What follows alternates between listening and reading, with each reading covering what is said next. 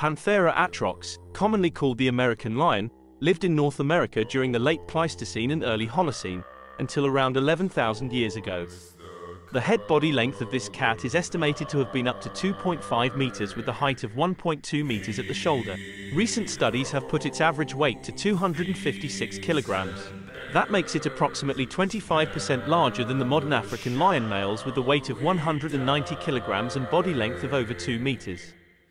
Haast's eagle, an extinct species native to New Zealand, was the largest eagle known to have existed, with a weight of 15 kilograms.